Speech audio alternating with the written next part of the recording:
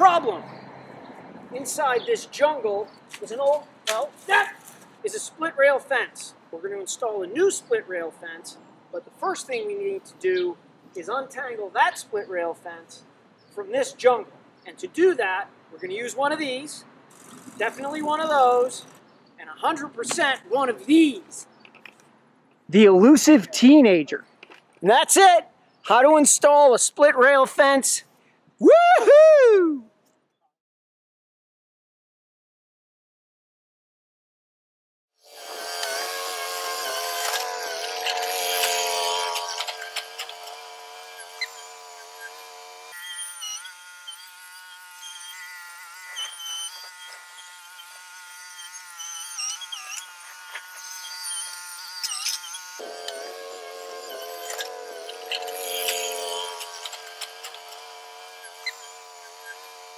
Cameraman Jack at the helm.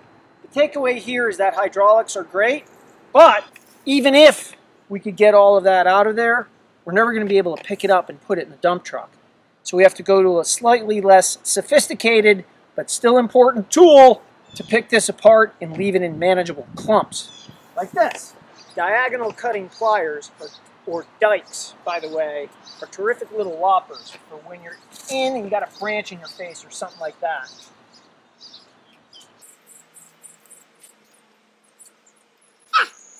Good forearm workout.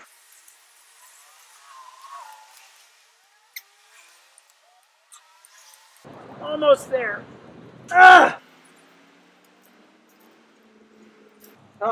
Okay. Should move a little easier. Bacter to tractor.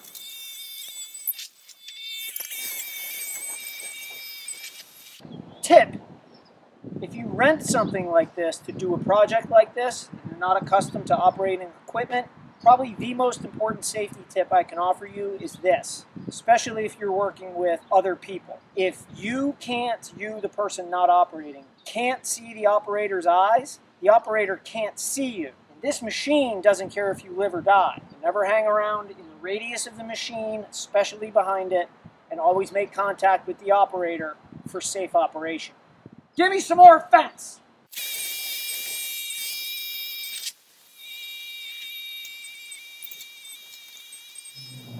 The root of our problem, or one of our problems, is this vine right here, and this is a main trunk of it. Now, because we're dealing with a wire mesh fence, we've got wire present, and what I want to do when I get the chainsaw out here is make good and sure I don't have a piece of wire buried in there, because it'll snag my chain. So I think that's clear. We're going to get that out of here. This goes like this.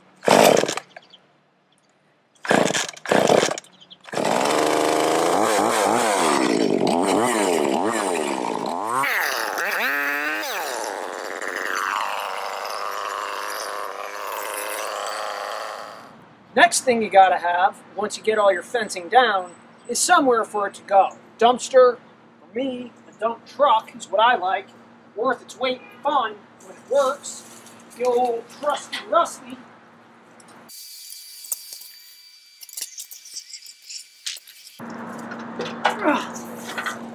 Whether you've got a dumpster, a dump truck like trusty rusty, or a dump trailer, when dealing with a load like this, it is very helpful to every so often compress it.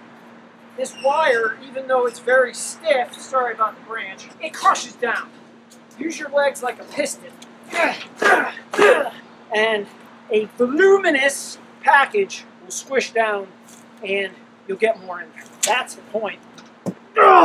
So, no matter the power of your hydraulics sometimes, some posts just don't want to give up the ghost.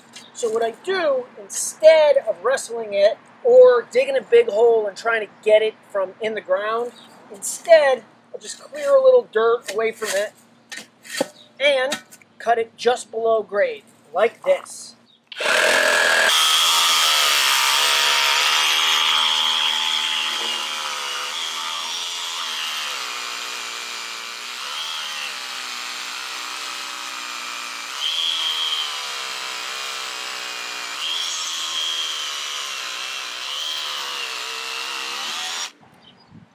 And if If you think that cut was weakness of the saw or dullness of the blade, you are not aware of how hard the hardwood this fence post is made out of. I think it's black locust. It is brutal, but it's gone now.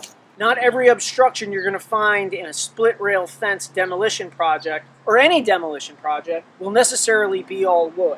There's a steel, whatever this is, I can't get out. So what I'm going to do is switch blades, put in the Diablo Steel Demon blade, specifically for cutting steel. I'm going to take my reciprocating saw off of orbital action, hand, below grade.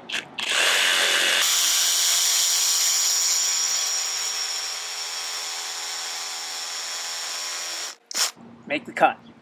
So, they call this attachment a lawnmower. I don't call it a mower. I call it mayhem. This is a hydraulically powered lawnmower, and as such, it is merciless. And I'm going to use it to clear out this fence line. And Jack is going to follow along and show you what's going on.